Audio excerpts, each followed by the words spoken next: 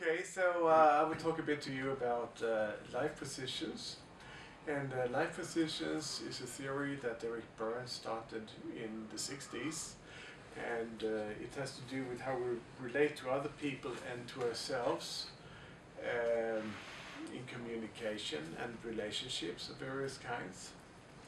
And basically, if we are going to make the most crude division possible, we can say that I can see myself as either good or bad, and I can also see other people as either good or bad. And if we stick to this very crude division, then we have four different positions that ensue from this. And here we have them. In the first, I am good and other people are also good. And of course, this is a very positive position because I have basic trust, basic self-confidence in myself and good self-esteem, and I have basic trust in other people as well. So it's being a good person in a good world. It's really very nice. Unfortunately, we are not always in that position, and sometimes we feel that other people, they are really good, but myself, well, probably not as good, and I get into a position of feeling inferior. And in this situation, I assume this position of that I am not okay and other people are okay. So I am inferior to them.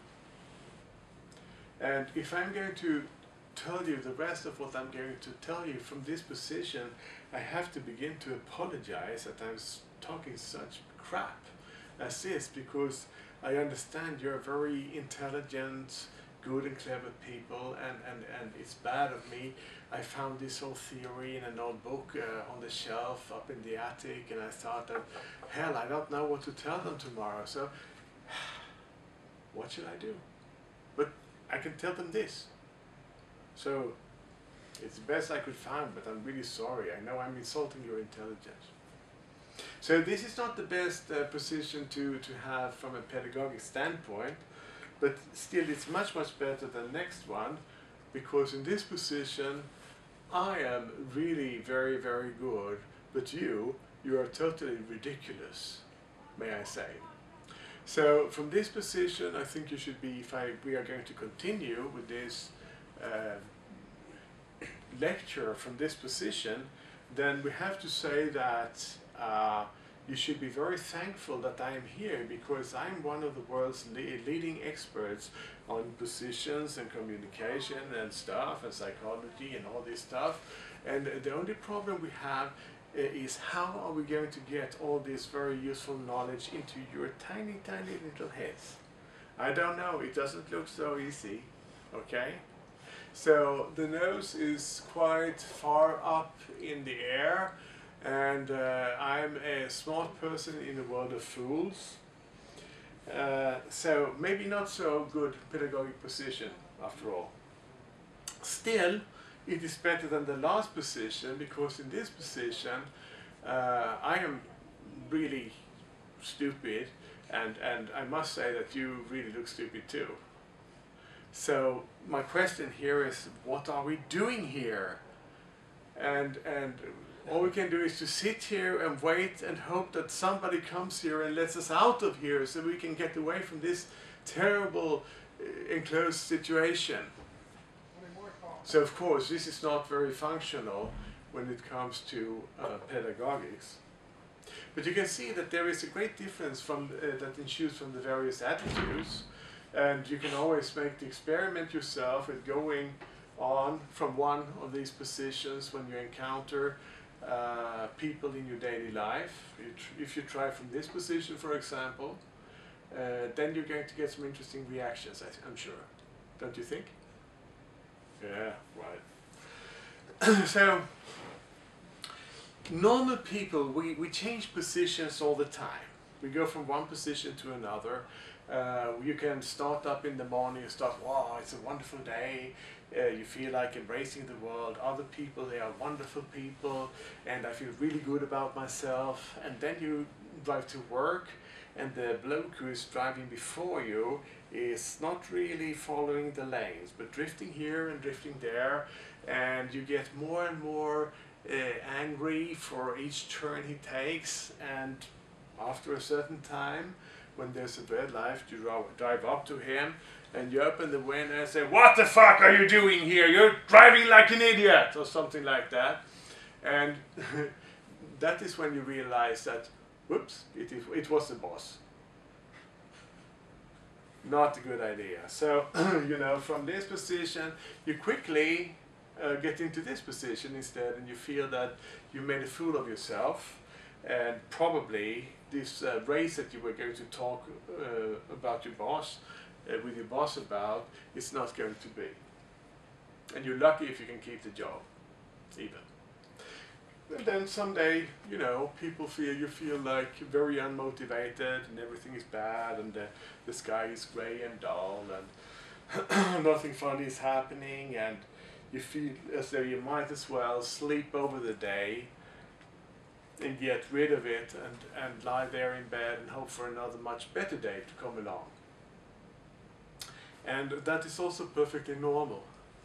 So we drift between these various positions, but it's also true that there's one of these positions that is more important for us than the other, that we identify, where we spend most of our time, most of our mental process in this position, where we take our important decisions about, you know, who we're going to marry, how we'll raise the kids, what kind of work we will pursue, and this kind of stuff. So this position will be really important. And now I will show you something very briefly about what this has to do with developmental psychology. So we are going to look at this chart, which is a little bigger. And here we see, first of all, we have this healthy position. I'm okay, you're okay.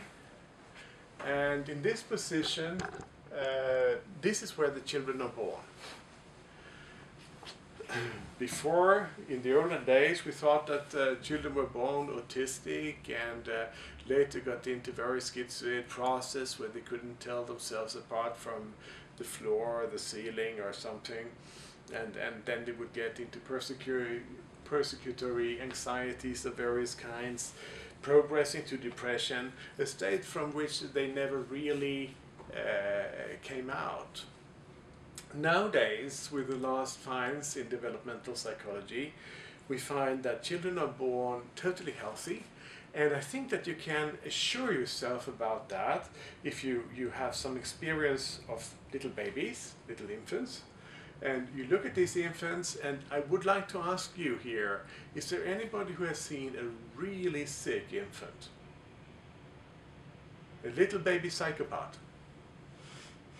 No such things. Well, you are totally right according to science. This is where we are at this moment. So basically, you have to reach a certain level of development in order to begin to distorting reality and developing psychological problems. And you are not there when you are newborn. There is nothing that tells us that there is a limit for the little baby as to the goodness that they perceive in themselves or other people. There is no such questions. And if they stay in this position for the rest of their life, they're in a wonderful position because they have basic trust in other people, and they also have a good self-confidence and self-esteem. So they would be a good person in the good world. When there will be problems, they will be realistic, because when you're in this plus position, whether you are there, you know, for good, more or less, as a base, or if you are there, you know, just temporary, like most of us are, once in a while, we're having a good time and feel good about ourselves and others. What happens is that you're very much here and now.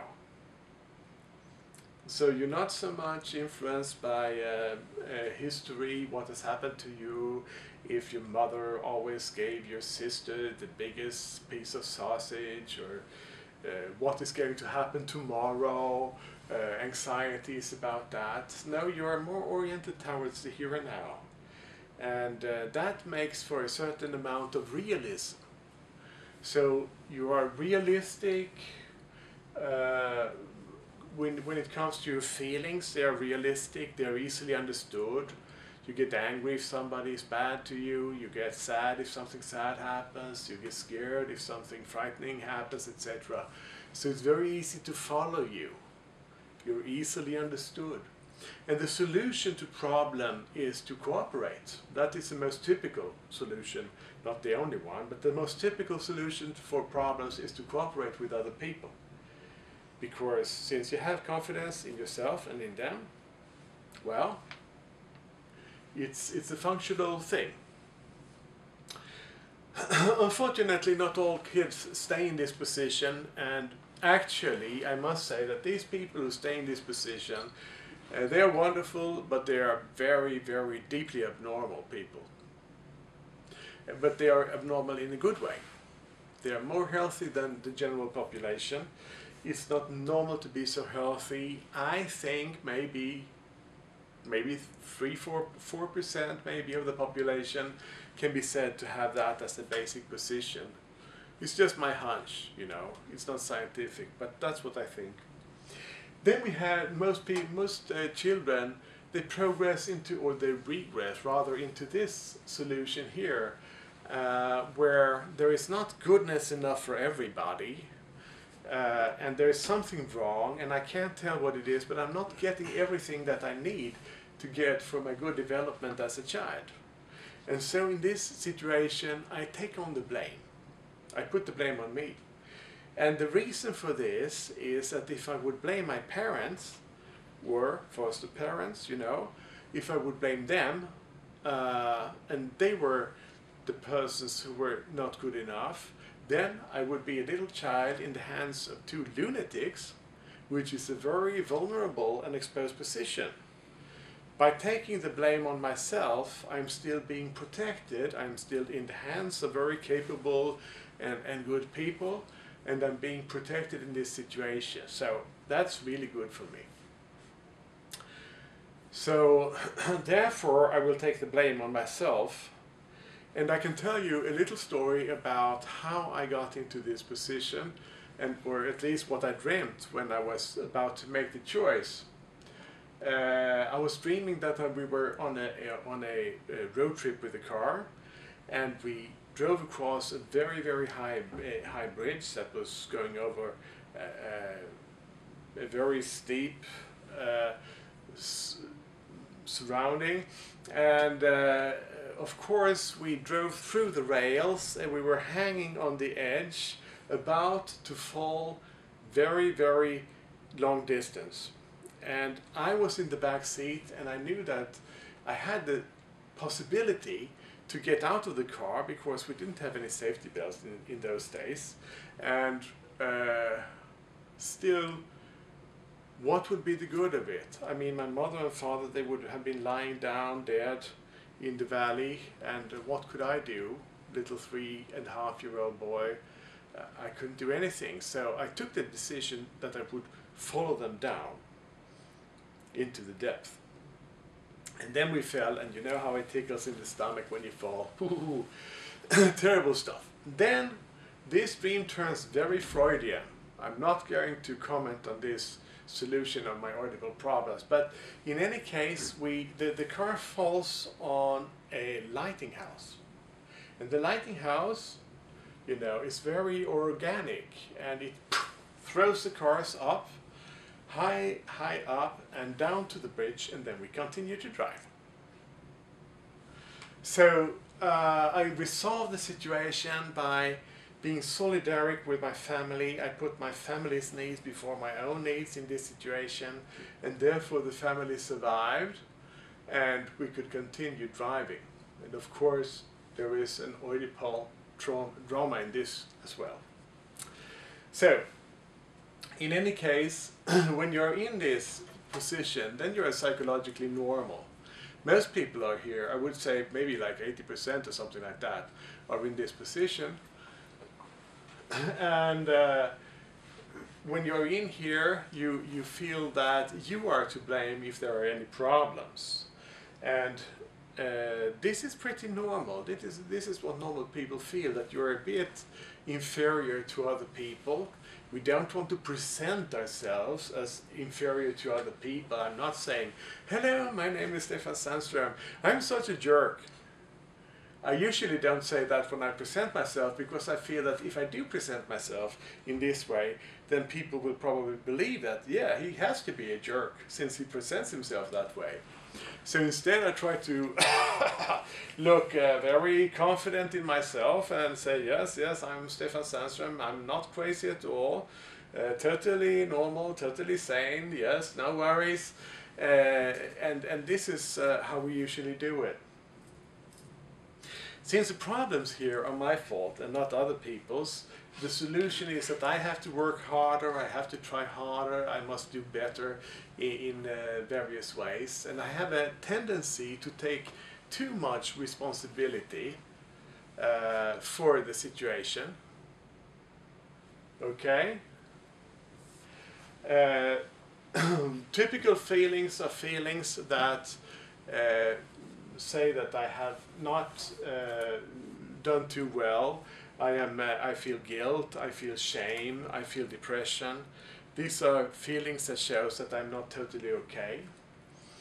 And the typical defense is that I turn whatever negativity I have against myself, so I can become my own worst enemy. Some children, they cannot stay in this position because they cannot have that confidence for their parents.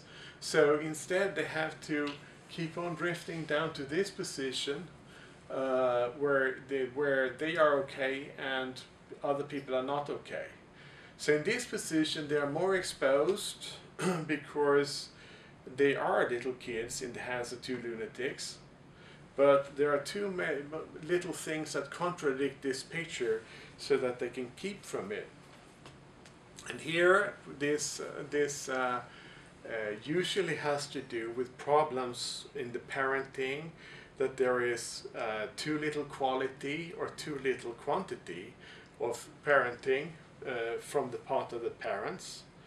The problems that they experience are that other people, they have the problems. It's my bloody mother's fault that I came late because she didn't wake me up like she should have. So you see, it's my mother's fault and not mine. So there is an eternal changing over of responsibility from me to other people, and I am not to blame. So with this problem here, the solution is usually either to use force to enforce my own visions, my own view and my own will, or to use manipulation to fool people when they are in a strong position. Since here I do not believe in other people, I do not respect other people, the most typical feeling is fear or anger. And the typical defense is projection, in which I make them responsible for my own problems. Then again, we have the situation when all the goodness collapses and we go into this schizoid position. When you do it permanently, the most typical result is schizophrenia, and people who withdraw from the situation into an internal world, stopping to relate to other people and isolating themselves. And it is very typical here that we stop distinguishing between the internal and the external. We stop hearing, you know, the voice that we all have in the head, and we start experiencing it as outside world voices.